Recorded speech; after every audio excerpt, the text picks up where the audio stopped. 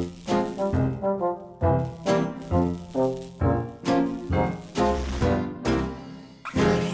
want to tell you about a story of the first time I got punched in the face. I was 16 years old, just had went through the OHL draft. When I did go to the Milton IceHawks training camp, we get into inter-squad games, and I remember I hit some player in the corner on the other team, and he challenged me. You know, when you play minor hockey, nobody really fights. I'm out there with my bird cage on, and this guy goes, yeah, let's go. You want to take a cheap shot at me? Let's go. And I remember my heart just pounding and racing. And I'd never really fought till that point. I was so scared, so I dropped my gloves.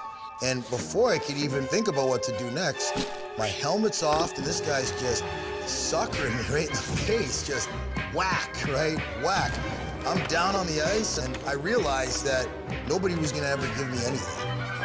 If that guy wouldn't have ripped my helmet off and punched me in the face and said, listen, you know, I don't care what your name is or where you were drafted or who you are or what people say about you, like out here on the ice, you gotta earn every inch that you get.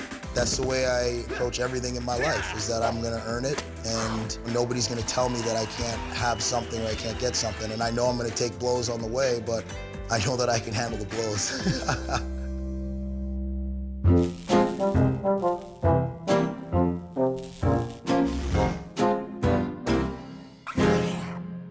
This story's about me transitioning into Nashville.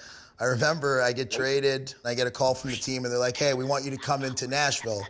Before I get on the plane, I called one of my friends, his name's Jamie, and he goes, PK, just listen, go in there, just blend in. I'm like, Jamie, come on, dude. I'm 7 years in the league, I know what I'm doing.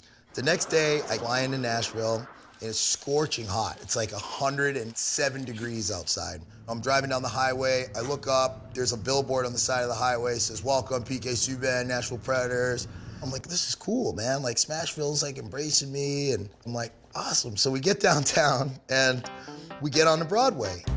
We walk into Tootsie's, and the owner comes up and goes, hey, Mr. Subban, it's great to meet you, and this is Tootsie's, and do you sing? And I go, yeah, I sing. I don't know why I said that. I probably should have said, nah, I'm not a great singer at all, and I don't sing, but you know me, I always got to put a little spice on it. So put the hat on, and next thing you know, I'm singing Johnny Cash on the stage at Tootsie's.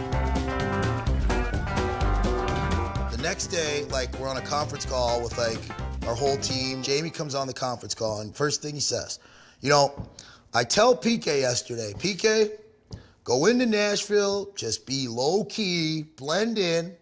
He's not even there for a half hour. What's the guy doing? Singing on the stage at Tootsie's. And it's like, that's where I just realized that I just had to own it. I just can't help it. That's just the card I was dealt.